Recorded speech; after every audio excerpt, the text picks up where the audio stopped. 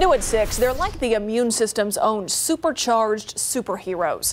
When a foreign invader attacks the body, the immune system uses antibodies to neutralize the pathogen.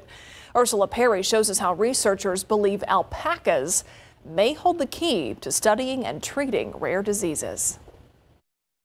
Alpacas may be coveted for their wool and maybe their personalities too, but according to some researchers, what's in their blood may prove to be more valuable. Turns out that alpacas and other members of the camelid family, old world camels and llamas, have a very unique form of antibody. They have what's called a heavy chain only antibody, which means it is easier to extract and isolate a fragment of that antibody. It sort of enables the study of new diseases as they're understood to be related to specific mutations. Such as Jordan syndrome, which affects about 100 kids worldwide.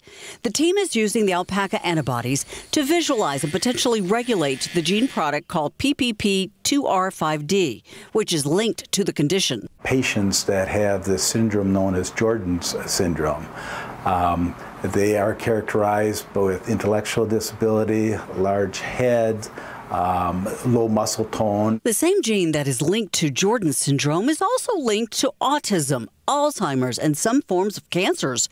The team says with a quick blood sample from the alpacas, they have a plethora of different tools to be able to study this. Will increase our understanding and hopefully pave the way for future development of treatments. Earlier this year, the very first drug to use antibodies from the camelid species was approved by the FDA. That includes camels, alpacas, and llamas. It's all used to treat a very rare blood disorder. Ursula Perry, KSAT 12 News.